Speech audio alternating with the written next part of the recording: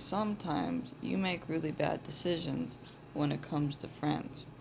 And I understand that you don't know no better and you're still learning to understand.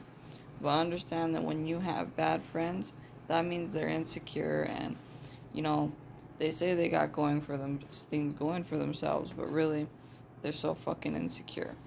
They're highly insecure, and what they'll do is they'll use their insecurities to project on you because you're working to be a confident person.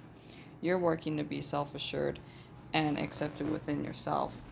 And so, a lot of these people, we get that, but the thing is that you people need to stop being around these people because they are actually an infection.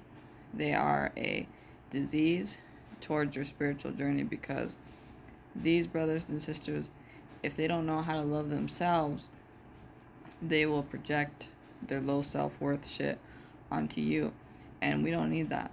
We don't need somebody coming in your life to tell you this and that.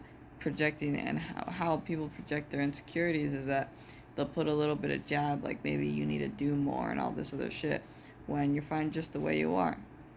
Okay? You have to get more spiritually in tune and understand that if people tell you what to do and tell you how to live, that's not your friend. That's your enemy.